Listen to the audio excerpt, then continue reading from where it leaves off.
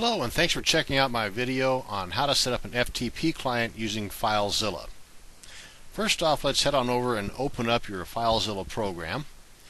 Then when that's done, up in the top left corner, click on the File menu button.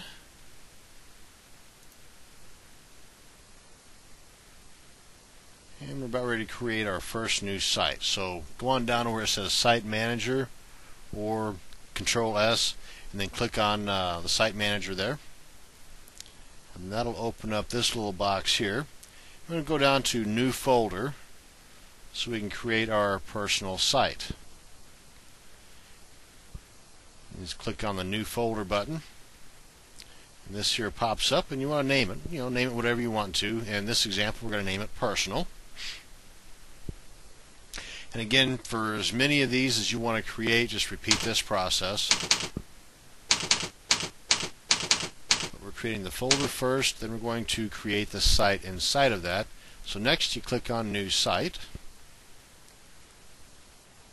And like with the new folder, we want to name this. We enter the name here.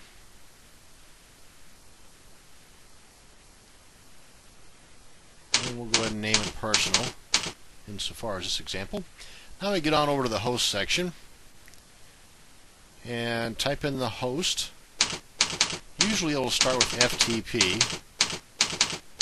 I've known some that haven't, but for this example it is. And for the port, it's going to be, the default is 21. So unless you've got other instructions you know about that I don't, just leave it at the default of 21. And under server type, most every time it's going to be FTP, again, unless you know something else that I don't. And under logon type, for the sake of this example, and of course most all times, it'll be normal. So go ahead and click on the Normal tab. And that'll open up this. So here you want to click on your enter your username and your password. If you're not sure what this is, well, you might want to contact your web hosting company, your server company, and because more than likely you set it up yourself. But if you forgot somehow and didn't write it down, silly, then you should contact them and they should be able to reset it for you.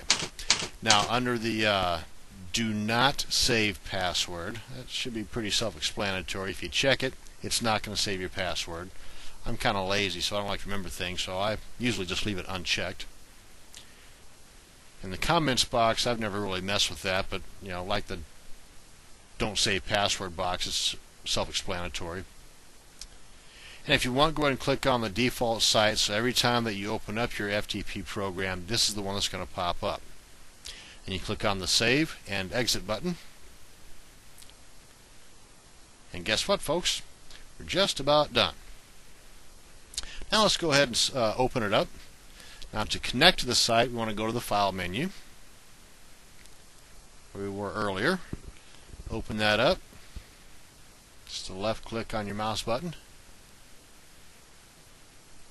Click on Connect to Default Site. That's the one we just set up and named it as our default site. And up here you can see the screen is verifying your connection. And there you go. Now, if you haven't figured it out yet, on the left-hand side of the screen is your computer, and on the right-hand side of the screen is your server, what has been uploaded to your server.